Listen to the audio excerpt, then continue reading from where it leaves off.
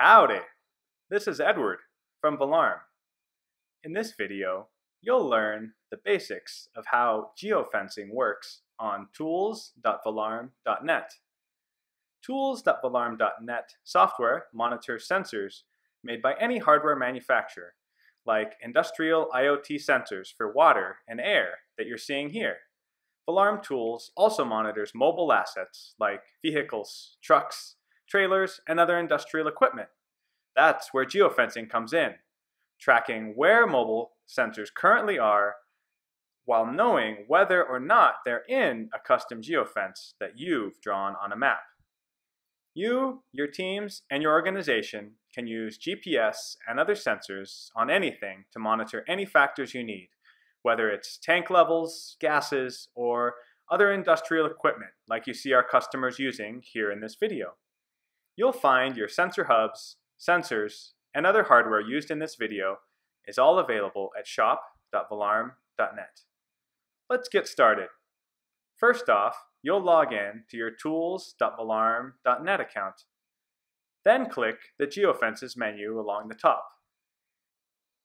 Click the button on the left side of the Geofences window to make a new geofence collection. Give your geofence a name and add some notes so you remember what your geo collection is for. After you've saved your new geofence, remember to enable it and turn it on with the checkbox.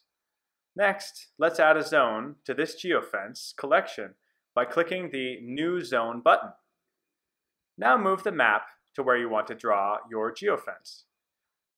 You can use your standard map tools like zooming in and out, or hold Shift and click, then drag to zoom to a particular area. Here in this example, we'll draw a geofence zone around the LAX airport in Los Angeles, California. Click the polygon tool when you're ready to draw. Click your mouse for each vertex you'd like to draw on the map. Then when you're done drawing your geofence zone, you'll double-click in order to finish your polygon. After you've drawn your polygon, you'll give it a name on the left. You can also choose the geofence trigger mode, whether you want to know when it's true if your IoT device is inside or outside of your custom zone. You'll also set the output channel field where you'd like your geofence zone results to be saved on tools.valarm.net. For example, you can choose any of the calculated fields that you're not already using for your other IoT sensor measurements. The field you choose here will be marked as 1, true, or 0, false, depending on your trigger mode and where your Valarm device currently is. You can also set an event tag for CSV output or other advanced Valarm functionality. Last up, add notes about what this geofence is for so you and your teams can remember next time you look at it. Congratulations! You've just made your first geofence zone. Remember to save your work. Now let's add a second geofence zone around the city center and downtown. Click to add a new zone, then follow the same steps as we did above. Give your geofence zone a name and output channel. Move the map to where you need to draw your geofence zone. Use the polygon tool to draw the vertices of your geofence, and then double-click to finish your zone. Remember that you can change your base maps at any time to make it easier to draw your geofence zones depending on your needs.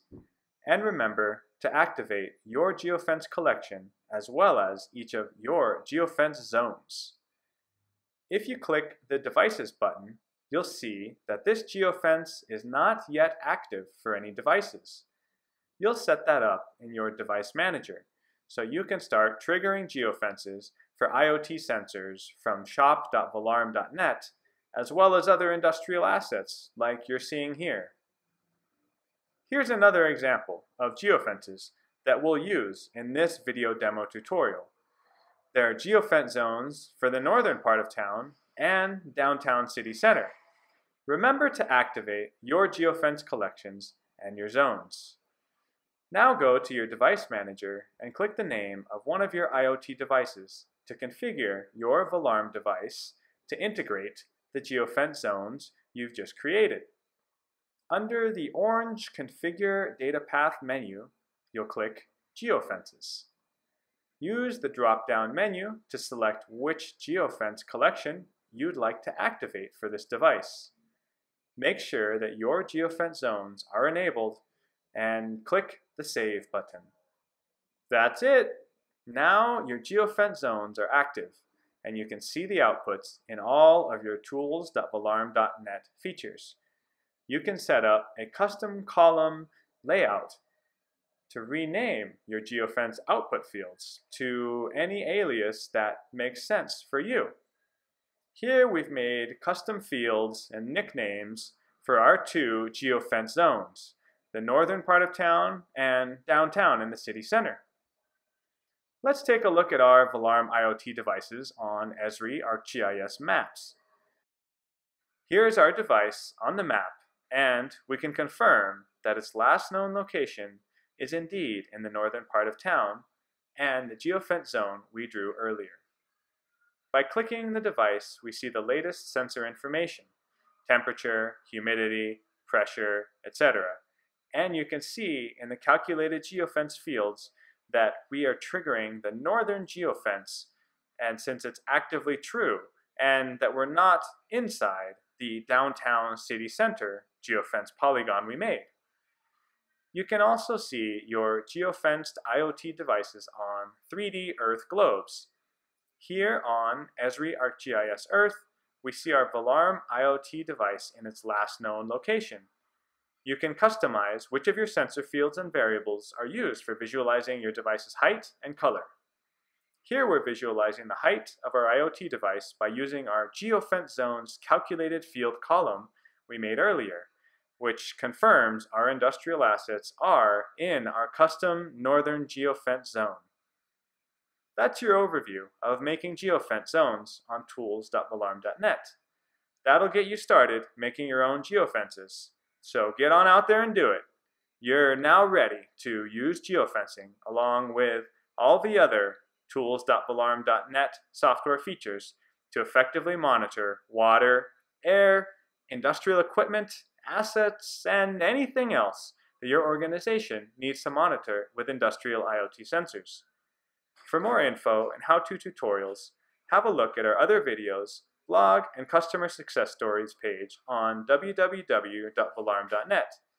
If you've got any questions, comments, or suggestions for additional Valarm Tools Cloud software features, then please don't hesitate to get in touch with us at info@valarm.net. And thank you for watching.